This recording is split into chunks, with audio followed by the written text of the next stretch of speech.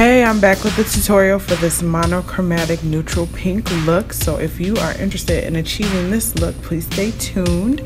I'm starting with my eyebrows filled in and my eyes primed, and I'm going in with a transition color. This whole look was created using a Tarte palette. I'm gonna have the name of the Tarte palette at the bottom along with the colors that I used.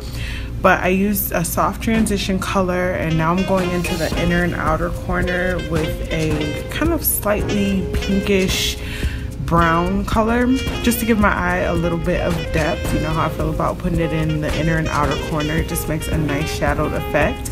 Now I'm just going in and kind of blending that shadow into the brow bone. For the lid, I used a pigment from MAC actually. It's called Whisper Pink. Again, everything will be listed in the bottom box below, so don't worry about it if you miss it here. To finish off this eye look, I'm going to line my eye with a little bit of dark eyeshadow to give me a soft kind of lined look. I don't want it to be too harsh. So I finished off the eye just by adding some eyelashes. Now I'm going in and highlighting and contouring my face. I've been loving MAC's Prep and Prime highlighters and their newer shades for highlighting and contouring because it seems to give me a more natural, sheer kind of highlight and contour look.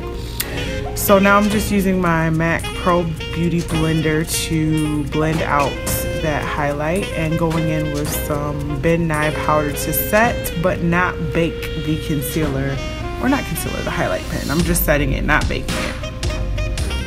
After I set everything, I'm using a MAC Mineral Skinfinish in dark tan to contour my face. I decided to go with dark tan because it's not too much darker than my skin tone, and I wanted to keep this look relatively neutral. So it's just giving me a nice soft contour that still looks pretty natural. And then of course I went in and snatched my nose using the same product. I added a little bit of extra powder to my nostrils just to make them stand off a little bit more, give my nose a little more shape. For my blush, I used my favorite blush. This one is Worldly Wealth. I'll have the name listed below, but it's a nice shimmery kind of bronzy blush. And to top off my blush, I used a highlighter in Perfectly Lit. Now for my lips, I decided to use a glossy pink lipstick called Give In, and I lined it with Plum Lip Liner by MAC. Pretty simple, pretty easy. Nice kind of neutral lip.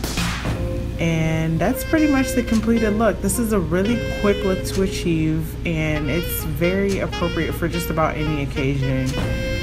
Thank you so much for watching, guys. I'm definitely getting back into the routine of posting every week, so continue to look out for me, and I'll see you all in the next video.